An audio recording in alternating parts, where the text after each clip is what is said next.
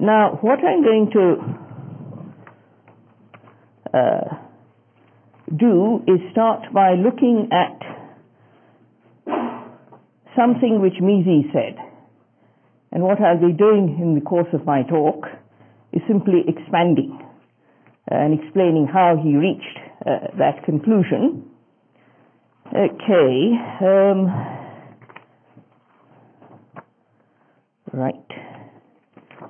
Here we are.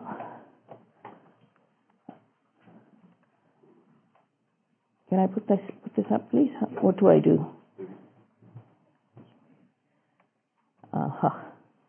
Right. Okay. What Mises said was that there is nothing, the market economy does not respect political frontiers. Its field is the world. In other words, so far as each individual economy is concerned, what we're looking at really is a sector of the world economy. The question is how this happened. The second quote which you've got up there is, of course, a very old quote, and there is no new thing under the sun. In other words, international trade, or long-distance trade, is something which began back in the Stone Age when we first emerged as human beings. So it's something which has been going on for a long time, and there's really no need to be afraid of it. Okay, now what I did, this was actually the beginning of a lecture which I prepared for my students in Australia. What I did was I simply went at random through the house, and I had a look at the various products and where they came from. And now this is in Australia, not here of course, but as you'll see as we go through, just about every little item there was made somewhere outside of Australia. Okay, biros, what you people call ballpoint pens, we people properly call biros. It was invented by Joseph Biro, so we always remember him. Okay, they're made in Germany and Japan. The towels and sheets are made in India and in Australia. And I'm staying with Norma, who's on the staff here, and she doesn't know, but I had a quick look through her linen closet and and found that your sheets here are actually made in China, not as in... Okay, now I had, the medicines are made in Denmark, England, France, and Germany. Toothpaste, I don't know where, your toothpaste is obviously made in the US, but mine is made in Ireland and in Australia. My computer is made in Malaysia. The various accessories, things which you plug into it, don't ask me what they are made in Taiwan and Thailand. The TV is made in Malaysia, but it's made by Philips, which is a Dutch multinational enterprise. The CD player is made in China, but that is by a Japanese company, multinational. The nail clipper, for some reason, is made in the US. I don't know why. That's your specialism.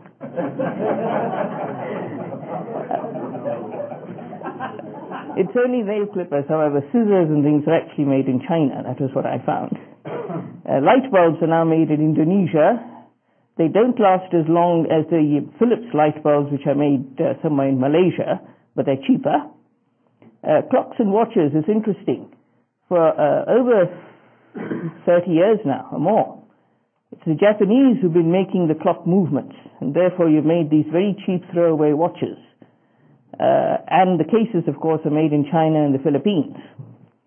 Mugs are made in, my mugs anyway, are made in Korea, Japan, England, and Sweden. Norma's mugs are made in Korea and Taiwan.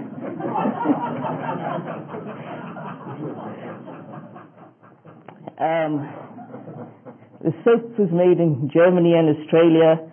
And the books, now this is interesting, which has happened very much in recent years, where you've had more, you might say, free trade. And the books we find are printed in mostly the US and Britain, But many are also printed in Spain, Slovenia, Italy, and Singapore.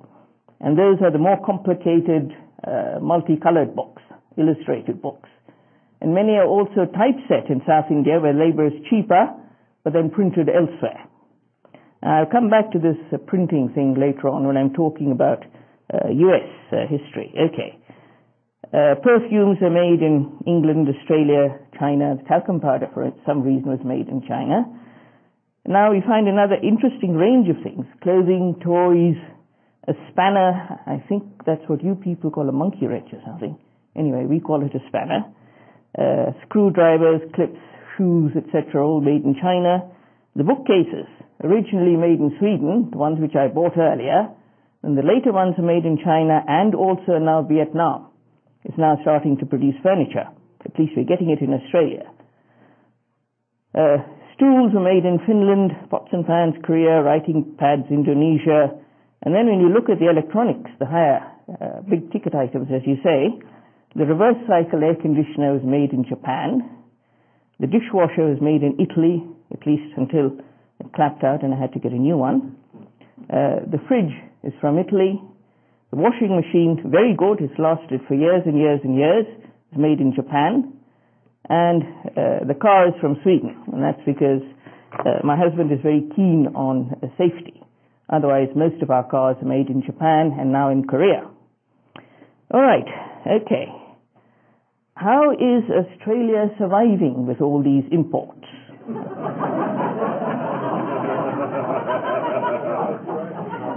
I can assure you, we are all alive and well and happy and flourishing. Okay, now let's have a look at some of these items. Now, I'll give you the answer straight away. What's happening is that for each of the countries that you're looking at, for each of the products that you're looking at, the firms involved are producing literally for a world market. Soap, for example, is now made, is a complicated chemical product. It's not as simple as it looks. And that is why you find the Germans world suppliers of soap, because they have, since the late 19th century, they've specialized in the production of chemicals. Again, they're the world suppliers of things like fertilizers, pesticides, all sorts of chemicals everywhere. Even from the late 19th century onwards, in the US, you find that it was the German firms which were really the main suppliers of chemicals. All right, I'll add another little story here about what governments cannot do. First World War, all the German assets in the US were confiscated and handed over to American companies. 1918 onwards, guess what happened? The Germans returned to produce exactly the same things as they'd produced before 1914, the chemicals and so forth, and although the American companies had all the assets, they just could not compete. Second World War, the same thing happened again. All the German assets in the US were confiscated, handed over to American companies. Post-1945, what happened? The Germans returned. And again, the American companies could not compete. The reason, of course, is because when you've been specializing in something for 125 years or more and supplying it to the world, you become specialists. And that is exactly what's been happening here. If you have a look, as I mentioned, to repeat, Japan, for example, now supplies cars to the entire world.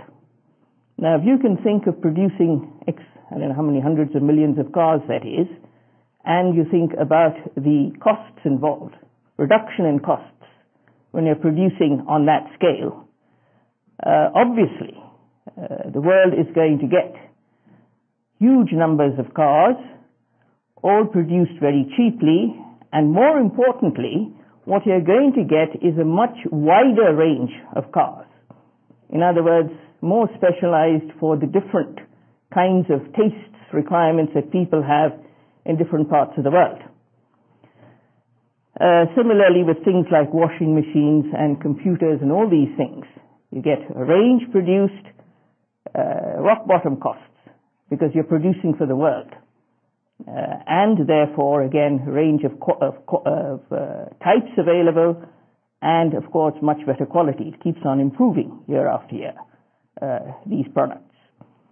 Okay, so that's what, and you see here, the other point I want to make is that you get countries joining the world economy, as it were, becoming additional regions in the world economy. Vietnam now producing small items of furniture. All right, another point I want to add is that China, the big bogeyman, is not a very large player in the world as a whole. You see all these other countries also part of the world economy, and again, as I said, producing for the world as a whole. China supplies only 21% of Chinese exports come to the US. 89% or whatever, 79% go to the rest of the world. And why does the US get such cheap goods from China? Because China produces for the world as a whole. It's selling clothing to the world as a whole. Again, think in terms of reduction in costs, increase in range and variety, and therefore the US also benefits. All right, okay. Now, to reinforce this, to show what it is in reality, I thought we might have a look also at the cotton clothing. There's a jacket hanging up in Norma's laundry, and I peered into it. It was made in Hong Kong, it said. Okay, so what does made in China mean? I'll tell you the answer in advance. It means made by the entire world. Even the US is involved. Okay. Right. Cotton clothing. Label says made in China. That's what the government requires. Made in China. All right. Well, you start with the clothing that's in your cupboard at home here in the US. And we then move on. Is that the only copy I have of that? Sorry, I haven't got my own copy. Okay, all right. The clothing in the cupboard here in the US. All right. Next step. You still have American investment, American equipment, whatever required to produce it and put it in your cupboard at home. So you've got the people who are involved in the imports, the retail shops, your wholesalers, etc., etc. The container ships which bring the goods from China to the US, they don't fly from the factory to your cupboard. Okay, those container ships are registered in Panama, Liberia, Greece, Norway. In Greece and Norway, again, world suppliers of shipping services. Therefore, much cheaper than anyone else, certainly much cheaper than either the Australian or the US shipping services, God bless us. Okay, and the ships themselves are now made in Korea and Japan. The containers, I just looked it up, are made in the US and the UK. The labor on the ships comes from the less developed countries, the Philippines, various other less developed countries. Okay, if you go to the docks in China, the clothing has to be taken to the docks. The lorries or the trucks are all made in Japan. The clothing factories are in China, the cloth is made in China, but where do the industrial sewing machines come from? Japan, Korea, and also the US. Okay, the cloth has to be dyed and finished. The dyeing works are in China, but where do the chemicals, the dyes and all come from? They come from Germany. You need buttons. Where do the buttons come from? Again, the factories are in China, but the machinery to make the buttons is made in the US and Taiwan, Hong Kong, and so forth. Japan is the world supplier of zippers. It's impossible to buy a non-Japanese zipper. So therefore you have best quality zippers, produced at the least possible cost, because it's, again, supplying gazillions to the world as a whole. Okay, right. Now the cloth is woven and spun in China. Again, where does the machinery come from? It comes from Britain. Okay. The transport and the shipping of the machinery to China, again, your shipping industry is involved. You have then the cotton dealers who supply the raw cotton to the factories. And the farms producing the raw cotton are Uzbekistan these days, China, Egypt, which produces the world's best cotton and has produced the world's best cotton since the late 19th century, still continues to do so, and the US. All right, your government again. US cotton is produced at, I don't know, 5, 6, 7 times the world price. So it's your subsidized cotton which is going to the Chinese factories to produce the cotton clothing which now comes back to the US. Again, another little story. Earlier in the 60s and 70s and 80s, first of all, you had subsidized production of cotton in the US and therefore producing it, again, 5 or 6 times the world price. Then you had to sell it, so you had an export subsidy to sell it at the world price. Hong Kong factories bought US cotton at the world price, and then, of course, sold the clothing here in the US.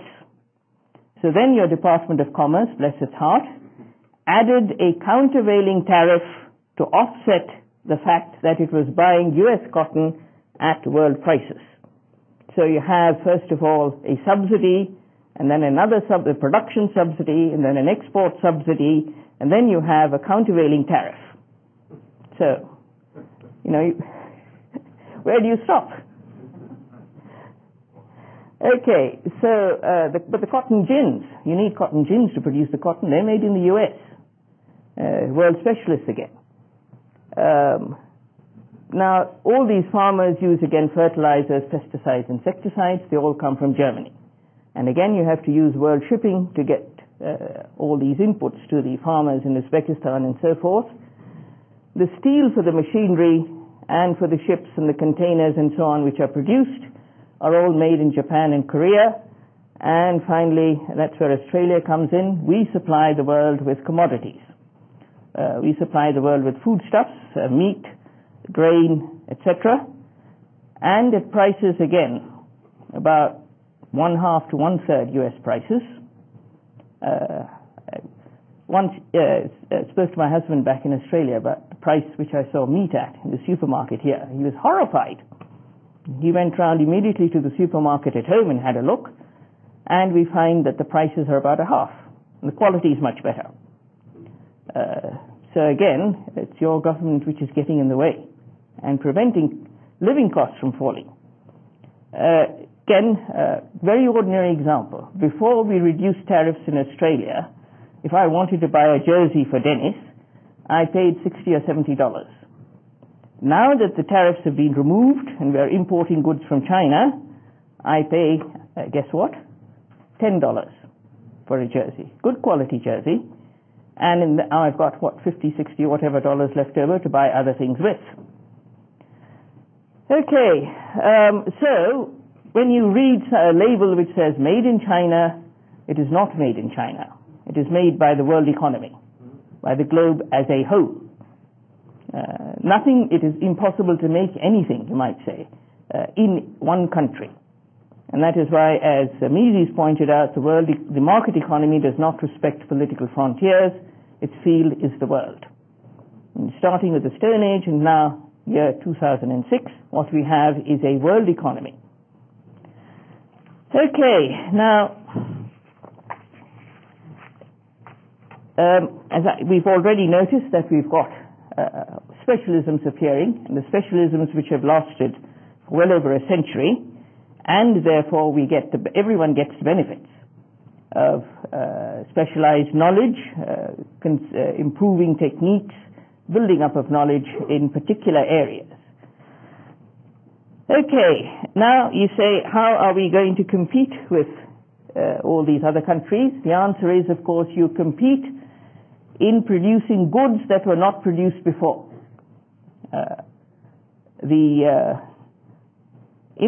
The resources which went into high cost, low quality cotton fabrics in Australia now go into the production of other things, processed foodstuffs, for example, which we sell in Asia. And we can sell it in Asia because Asian housewives believe that there is no pollution in Australia, the food is very good quality, it is pure food, and therefore they're quite happy to buy biscuits and things made in Australia. The other thing is, you notice that on the list there, I do have some Australian sheets. Now, what is the difference between Australian and Indian household linen? The difference is in quality. So that the Australian mills now specialize in producing very high quality clothing, fabrics, whatever. And the ordinary everyday things you buy from China or India or wherever, whoever supplies it. And the same thing, the Swiss weren't able to do anything at all about the Japanese and other competitors. And so now, instead of producing cheap watches, what they produce are very high quality, very expensive watches. They do all sorts of things, tell you the time in about 6 different countries and all sorts of bells and whistles. So what's happened? The world as a whole has got a much wider range of goods. A range of cheaper watches if you want, and a range of very expensive, better quality watches that do all sorts of other things, if that's what you want. Okay, and again, it's specializing in things which you alone can supply. Only the Swiss can supply a couple of 100 years worth of expertise in producing really good quality watches and watch parts. The Japanese produce low quality stuff. Okay, now another point I want to make is, as I mentioned, the time period over which all this has been developing. I said the Stone Age, but also we have in the 19th century. 19th century, we have the real development of the world economy, and that is because Britain at that time followed a policy of unilateral free trade. All other countries, its trading partners, restricted British imports from Britain. Even its own colonies restricted imports from Britain. New Zealand and the Australian colonies had restrictions on British manufacturers coming in. And we were supposed to be the British Empire. Whitehall could do nothing about it, of course, because these were sovereign colonies. Contradiction in terms? No, it's exactly the reality. Okay, so as a result of that, what you had was therefore a large part of the underdeveloped world as well, which is part of the British Empire, following the same policy of free trade. And in all of these areas, you had eventually the development of industries under both laissez-faire and free trade. The Indian cotton textile industry, in fact, is older than the Japanese. The first Indian cotton mill was opened in 1851 or 52. The first Japanese cotton mill was opened in 1860 something. So that the Indian cotton textile industry is older than the Japanese. Complete free trade, complete laissez-faire. And it produced cotton yarn, and therefore you had expansion in the handloom industry in India. And to this day, the best textiles in the world are mill-made yarn, hand-woven into various sorts of textiles. The Indian textile industry also supplied cotton yarn to the handloom spinners in China. And so therefore the Chinese handloom industry expanded. And it was as a result of British shipping, lowest cost shipping that you could get, and therefore all this stuff, intra-Asian trade also developed amongst the less developed areas. International specialization, in other words, is something which is to be embraced because it reduces costs, increases variety.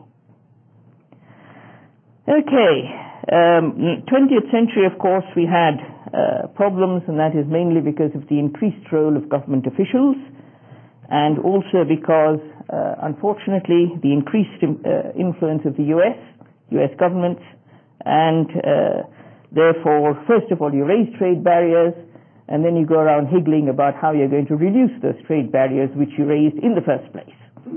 Lots of work for bureaucrats, terrible for everyone else. Okay, the expansion of trade in specialization in the 20th century, in other words, has been despite the WTO, despite GATT, despite all these acronyms that bureaucrats produce. Right, okay, and of course you have the growth of multinational enterprises also as a part of the growth of international trade generally. And the multinationals that survive are the ones which have been in existence actually since the late 19th century. And with the same specializations. The Germans produce chemicals and so forth. The Americans produce things like sewing machines. Before 1914, the world's largest factory for producing sewing machines was the Singer sewing machine factory in Glasgow. It sold all over the world. And if you look at what the American multinationals produce, it's things like lifts, elevators, cash registers, and a whole range of similar things. And so what you get, in other words, is, again, specialization in producing those things for which you have what the economists call comparative advantage, your own skills, which the rest of the world doesn't have. Right, okay. How much time do we have? 2 minutes. Okay, can I stop there? Okay, ask for questions, I think.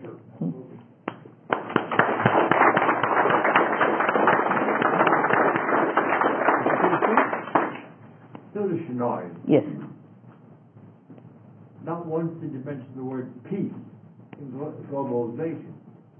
And I'm a student of Thomas J. Watson. I once worked for IBM in 1939. And he promoted the idea of world peace through world trade. Could you touch on that? Yeah, what is the role of peace in world trade? Yeah. Well, the more interdependent you are, the less likely you are to go to war. I mean, if you want to stop war, you want to stop the people who start war. It's only governments who benefit. If you ask me, wars are a giant conspiracy by all the governments involved against their respective populations. Yeah, you know.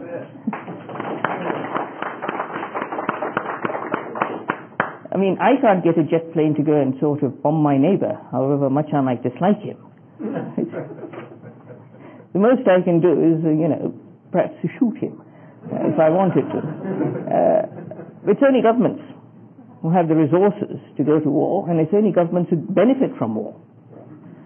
A number of very good books are coming out now in Germany, pointing out that during the Second World War, the people who suffered were on the one hand the British and the other populations who were bombed by the Germans, and the Germans who in turn were being bombed by the British and the Americans and all the rest. And so they're beginning to ask the question, who benefited? Not the populations who were on at the receiving end of all these bombs. It was obviously the two governments involved, or the various governments involved.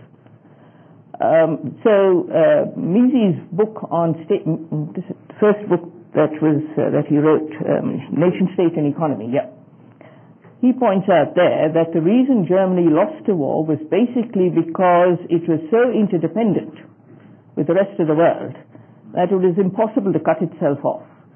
And if you can't cut yourself off, how are you going to have a war? So the more interdependence, the more trade, the more peace. Very good. Thank you very much, Sudha. Yeah.